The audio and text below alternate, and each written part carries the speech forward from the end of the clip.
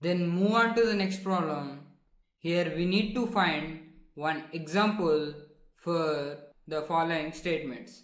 In that, fourth bit is a number which is a natural number, whole number, integer and rational number. Then coming to the solution, in this question we need to find one example which is a number is natural number, whole number, integer and rational number. Then natural numbers అనగా సహజ సంఖ్యలు.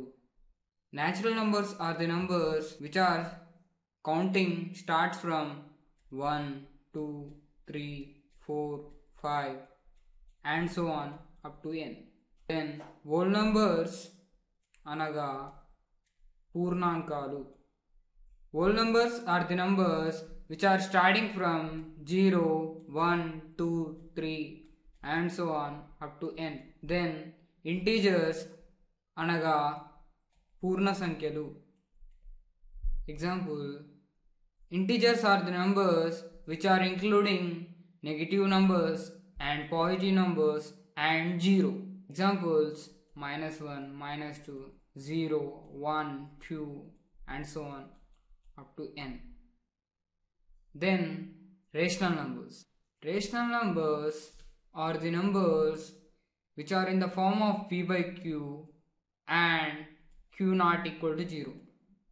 Examples, 1 by 8, 1 by 4, 2, 3, etc. Rational numbers అనగా అకరణీయ సంఖ్యలు.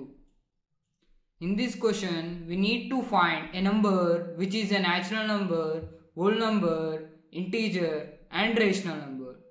So that one example is like a positive number 5, 6, 7, etc.